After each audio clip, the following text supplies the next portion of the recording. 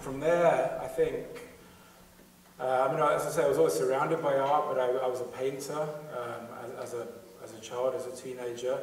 But I realized I wasn't very good. So I thought I was better at writing, and I really started to focus on writing in my late teens, early 20s.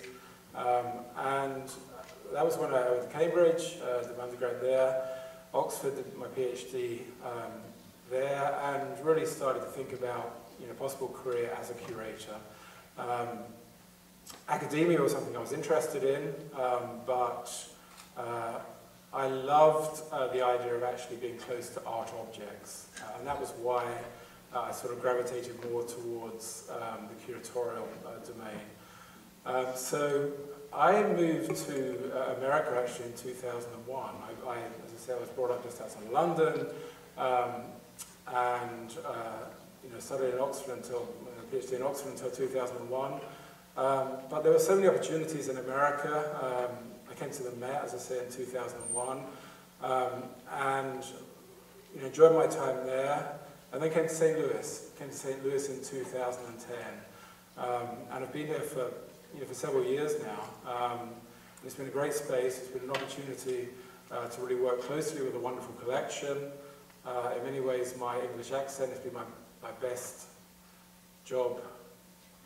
I don't know, sort of the thing which helps me best in my job. People love English accents in St. Louis. But it's been a good space for actually developing shows and really working with what is a wonderful collection. And I think that's another thing that I think about, what is a curator? I mean, that's something that I get asked too, alongside why I became a curator.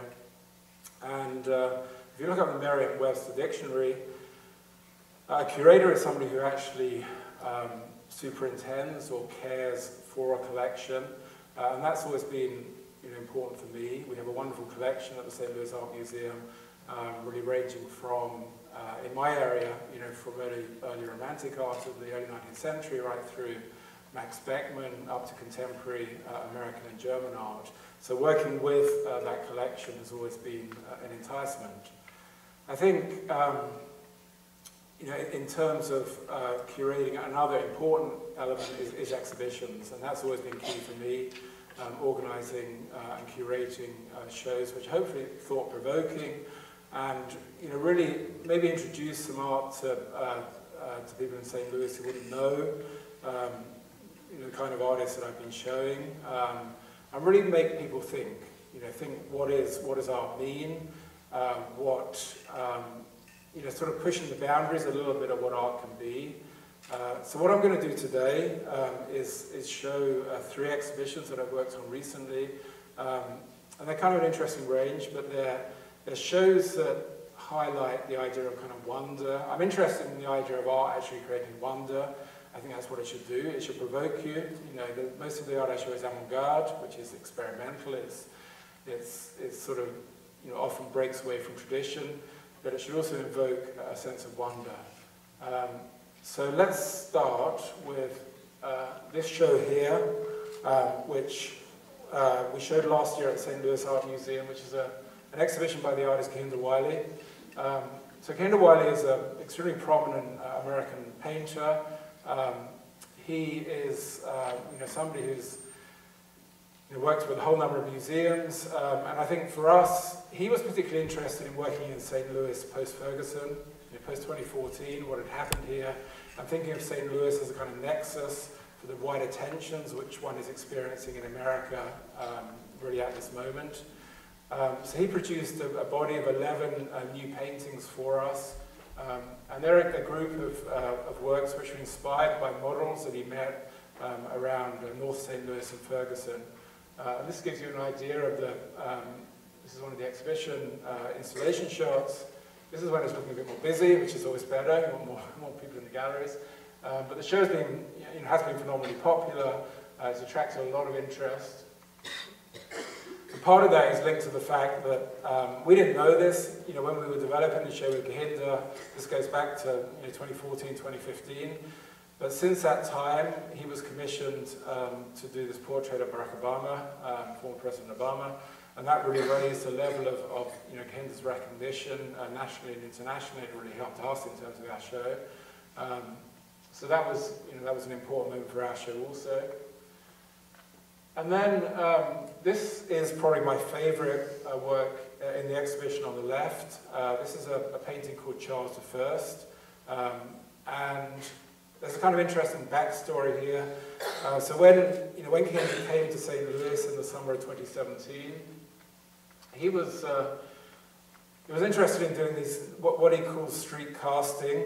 So we went out to North St. Louis and Ferguson, and basically he goes up to people on the street and asks if they're interested in being the models for his paintings.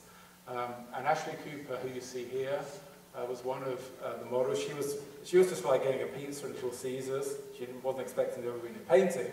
But she was getting her pizza, and Kahinder and his team literally started speaking to her. And she thought it was a joke. She didn't think that this was a real thing, but it was. And the next day, she came to the St. Louis Art Museum. We did a photo shoot, and she was shot in a way which sort of mimics the pose of a painting in our collection. So that's something that Kahinder is always interested in, kind of dialoguing with old masters and thinking about the ways in which contemporary art can interact with art historical tradition, and also thinking about the lack of black representation in art historical tradition. So what you see in this painting here is a reworking of the Charles I painting from the early 17th century, but completely reworked, and with Ashley Cooper in her the sort of normal dress that she wears. And the really kind of interesting sort of context. Kahinder often works with these wallpapers. These are 19th century era wallpapers. And the light is so beautiful in this painting.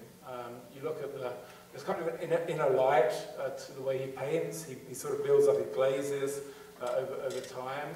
And even the light just around here, on the right of Ashley is, I think, very beautiful.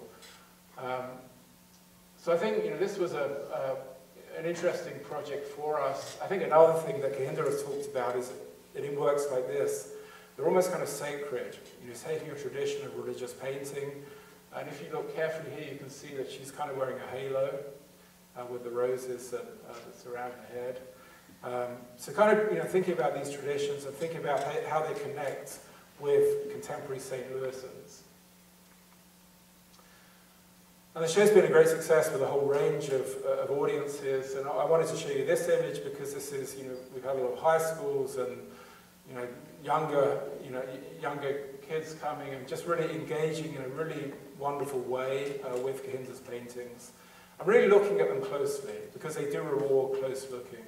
The kid at the front kind of looks a bit bored, but I think the others do look, you can see they're looking closely at the work. Second exhibit that I've worked on in recent years is a different thing, but it's also an artist who's kind of pushing boundaries.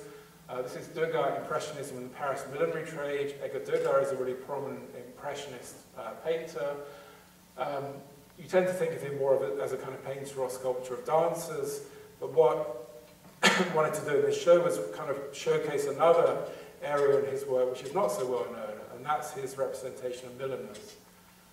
So this was a key painting to the show, and this was bought by the St. Louis Art Museum in 2007. Cost us $10 million rather, but it's a crucial work, and the show is kind of built around this painting, and it shows milliners who are creating a hat, and really showing them as focused artists, and that was important for Edgar Degas.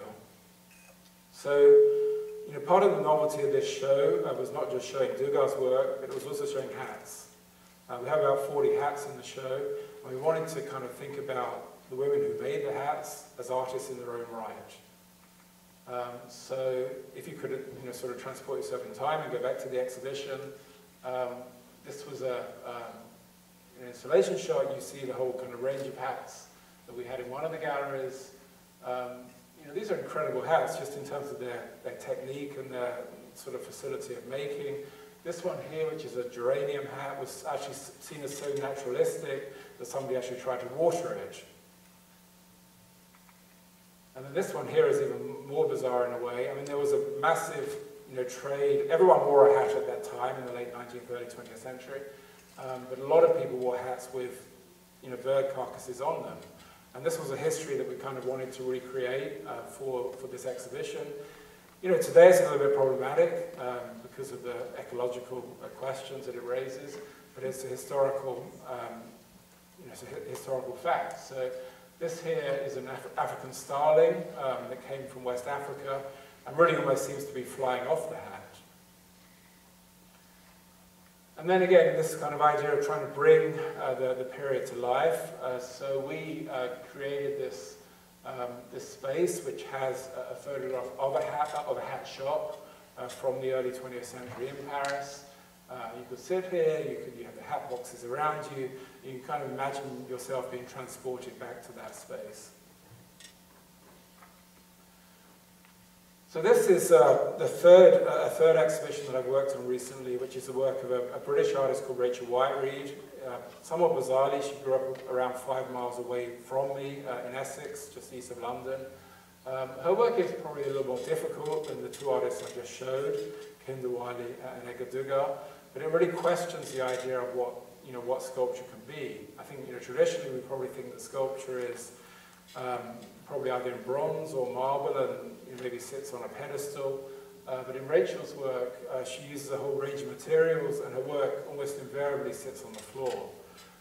So what you see here is a sculpture called Untitled 25 Spaces. What it is a resin sculpture, which is essentially a sculpture of negative space. It's a space which is underneath chairs, actually. So what she's doing here, and this is part of her originality, is that she's making the invisible visible. She's giving form to a space that is essentially air. This is kind of similar idea here. This is a sculpture called Shallow Breath. Her sculpture, it taps into a minimalist tradition, but it adds layers of personal meaning and emotion. And this sculpture here is called Shallow Breath, and it seems like a mattress, but it's actually the sculpture of the negative space, or the cast of the negative space under a mattress. And this was made around the time that her father was dying, so it has very kind of personal emotion for her. This is a piece called Line Up. Her later work it starts to get more and more colourful, and these are essentially just a cast of toilet rolls. So again, thinking about the importance of domestic objects for her, and these are objects that I think we can all relate to, and I think that's part of the resonance, the kind of strength of her exhibition. This is a show, it's on at the St. Louis Art Museum at the moment. And this is one of my favourite works in the show. It's a sculpture, one of the most recent sculptures from 2016, which is essentially the cast resin sculpture of doors. And we think of doors that sort of close off, separate spaces, but in the case of Rachel's work here, this is a translucent space. She's thinking about doors in a different way. And again, this is a space just outside the door. It's a negative space actually around the door rather than the door itself. So I think it kind of makes you question what sculpture can be, and it really makes you think about, your houses, the sort of domestic world in which you live in a different way. We try to acquire work as much as possible at the museum. This was a sculpture we acquired in 2017. It's called Detached 3. It's a sculpture by Rachel Whiteread, which is essentially the cast of the interior of a shed. So we call it the shed for our sculpture garden. But it's, in her words, mummifying the air within a space. And this one is in concrete. Other works are in wax, in dental plaster, in resin. This one happens to be in concrete. And it's situated within the wider context of our sculpture garden. This is a space that we opened in 2015. It's an important complement to our contemporary building, which was opened in 2013, and also to the original Beaux Arts building. It's a kind of important space, and this is a sculpture by Matthias Gasteiger. one of the things you have to do as a curator is not only curate exhibitions and I guess, try to acquire works for the collection, but also act as models for sculptures. So here is me, actually acting as a model for this sculpture, because we didn't, the people who were installing it didn't exactly know the way that it should be installed. So there I am, standing on the plinth, showing the way in which this sculpture should be installed. I didn't have to go naked, luckily, so I basically but this is a sculpture called Hercules and the Hydra, which is an important sculpture by a relatively little-known artist called Matthias Gasteiger. And then, to sort of tie it back to the theme of wonder, because all the artists that I've shown so far, Wiley's work has really invoked a genuine sense of wonder from visitors who love the sort of complexity of his formal processes. The Degas show, I think people loved just the hats and just were surprised at how complex and beautiful those were. And then in terms of Rachel Wiley's work, I think the sort of difference of the surfaces and the materials and the resins, etc., the color, is something that's also invoked wonder. And I wanted to, just to finish up, to tie this back to, I guess, my personal story. I talked at the beginning about my interest in art as going back to really my father and the fact that he was a painter and being taken to art exhibitions as a child. So I have a 3-year-old daughter, and recently I took her to the St. Louis Art Museum to see this painting, or actually not to see this painting, to see the museum collection, but she particularly gravitated to this painting. It's a work by Ellsworth Kelly, it's called Spectrum 2, and it's a very complex work. And it's sort of questioning the idea of what the spectrum can be. But for my daughter, it was just a work of wonder. Her eyes just got very big when she saw the work, and she called it a rainbow painting. And I love that. And I think that, and I hope that for me, for all of us, we can sort of keep a sense of wonder and innocence in the way that we look at art. And I think that as a curator, if I can manage to facilitate that idea of wonder in any kind of way, then I think my job will have been successful. Thank you.